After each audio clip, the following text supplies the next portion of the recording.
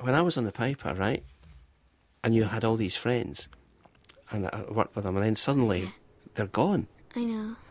But I was lucky because I wasn't on it at the time. Did you feel bad? Yeah. You know, because it's, I think what they call it these days is post-traumatic stress disorder. And one of the guys I remember, and the last conversation I had with him, he'd just been taking his family to Disney World in Florida, but that was it. He died that night, and that was the last time his family would ever gone on holiday. You know, that's really sad.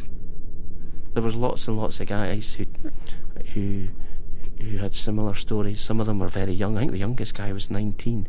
Oh gosh, I mean, that's just not long enough, really. It's not long enough at all, darling, is it? But everything at home was still the same. All my friends were at home the same. Everything was exactly the same.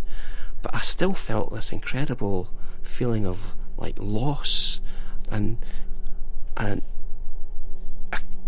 it was just, I found it difficult to speak to people in Aberdeen because nobody knew the people that I knew that died. But you know what I do now? You know what I do now at the Piper Alpha Memorial? I look at some of the names. I can still see their faces. I can still hear what they sound like. And usually what I do is I take 2 or 3 coffee beans and I leave it on the plinth just to say that I've been there. So that's my way of saying I remember yous guys.